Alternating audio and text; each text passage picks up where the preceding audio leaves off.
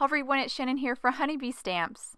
In today's video, we are going to focus on creating this beautiful background. This background features a really simple technique that combines hot foil plates and stencils that have matching patterns. We're going to start by hot foiling. I have the Fanciful A2 hot foil plate here. My machine is ready to go, so I just put my plate down, turn the timer on. The timer is now done, so it's now time to create the sandwich. I have some beautiful polished brass foil that we're going to use. I've detached my base. I like to do that before I create my sandwich. Placed my foil shiny side down, then my paper, then my shim, and then the top plate. Now I'm going to run this through my die cutting machine, my Platinum, Spellbinders Platinum machine, and here you can see we have this beautiful foiled panel. Now we're going to do some ink blending over this foil. I'm going to start with Spiced Marmalade. We're going to create a really simple ombre kind of background. So quickly ink blend that. Then I'll move on to a pink, which is Picked Raspberry.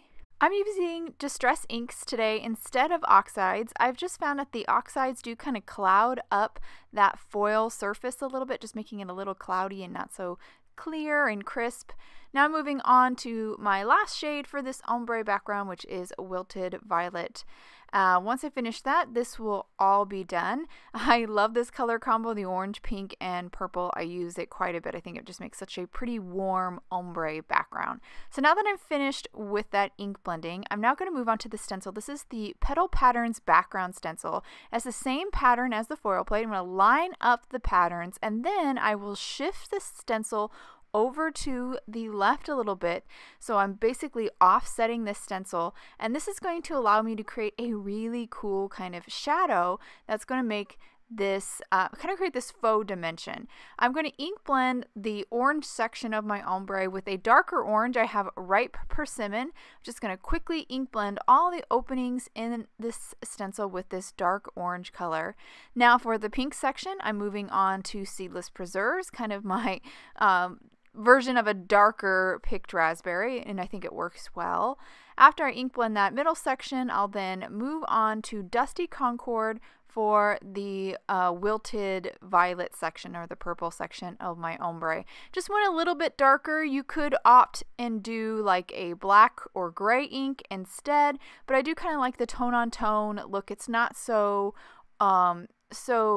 so much contrast and making it really harsh and busy. But look at how beautiful that background is. That foiled pattern really just pops and almost has that dimensional look, which is really cool. I did trim that panel down to 3 3/4 by 5 inches, and now went ahead and die cut my sentiment out using the big Buzzwords honey cuts. I die cut the first layer out of some mirrored gold cardstock, kind of more of a satin gold cardstock. Now I'm just adhering it to the middle shadow layer, which is just white cardstock, and then I'll finish by adhering my stacked sentiment to the vellum layer with some liquid glue. And I did use foam adhesive between the gold and white layers. Now we're going to move on to a flower accent. I'm using the Lovely Layers Wildflowers honey cuts. These bluebells have a second layer, which you can see I'm gluing on right now, which is the flowers. The second layer just adds more detail to the flowers, and there's even a little bud. I glued that down. And then for this flower right here, there's 2 parts for the center. I'm just going to glue them one inside the other, and then down onto the center of the flower. These are going to stay white. I like the contrast of the white up against that big, beautiful, bold background. Now we're moving on to the big Buzzword stamp set. I pulled off a sub-sentiment from this set. I'm going to heat emboss, so I did apply some anti-static powder, inked it up in an embossing watermark ink, dipped it into some gold embossing powder, and then heat set with my heat tool. I will now trim that down, which you see here, it's already trimmed down to a strip, and now we're ready to kind of put this card together. I'm going to start by adhering 2 panels to 3 3/4 by 5 panels, so the same size as the blended background panel.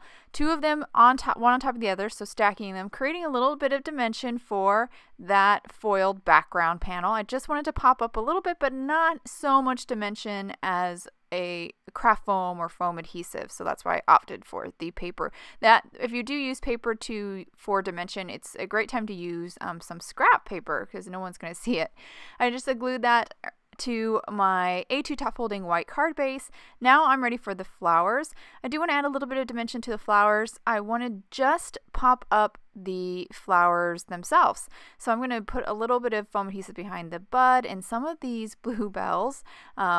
Not all of them though. There's one that gets overlapped with my sentiment, the bottom one, so I didn't put any foam adhesive on that one. That's just because I'm going to put my sentiment right on top of it.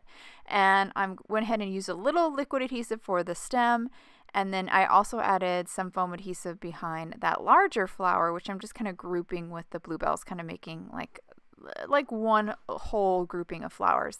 Now I did decide that this other bluebell could use some foam adhesive as well. It wasn't being covered by my sentiment, so it was safe to put a little bit of foam adhesive behind that. So I added that. Now all my flowers are attached. I'm ready to move on to my stacked sentiment. I'm going to also adhere this with some foam adhesive. So this card has a lot of dimension, faux and real. So I just remove the backing on my foam adhesive on the back of the big and stuck that down. And lastly, for my sentiment strip, I am going to double up my foam adhesive here. I have to double it up so it can go over that stacked big. And after I stack it up, I'll then add a little bit of liquid adhesive to the end where it overlaps the G, and then just stick that down. And that will actually complete my card. I'll hold it with the camera here so hopefully you can get a good look at this really pretty background. I love the shine of that hot foil, and then the added look of dimension with that little shadow that we simply ink blended with a darker shade, but it's tone on tone, so it's not too busy, but still very noticeable. And then we completed with some beautiful white flowers and a really fun stacked sentiment. Hope you guys enjoyed today's card and video. If any questions about the products I used, please check out the links below in the description. Thank you so much for watching, and I hope you have a wonderful day.